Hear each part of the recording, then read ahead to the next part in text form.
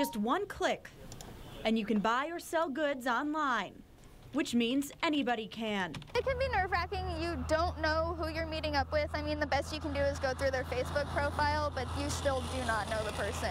Amber Montgomery posted an ad for a car seat on Spokane Free Classifieds, a closed group on Facebook. And now she's meeting up with the buyer to make the exchange. I'm actually coming to pick up a car seat for my new grandbaby. There you go. Thank you. A quick and painless transaction, but it's not always that way. Throughout the country, stories of Craigslist meetups gone bad. A pregnant Colorado woman's fetus cut out of her when she met up with someone for baby clothes. That's the story that spurred this Safe Zone by Spokane Police. We've had a couple incidents where people have shown up to do a transaction and had the cash taken out of their hand and the suspect run off. And so if we can implement something to help prevent some of those things from occurring and make people feel more safe doing these transactions, then it helps everybody. Both of these women use caution when meeting up to complete transactions.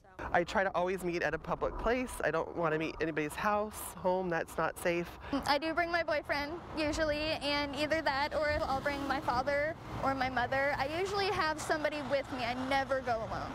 But they say they'll feel safer meeting here at the NE Precinct in the future.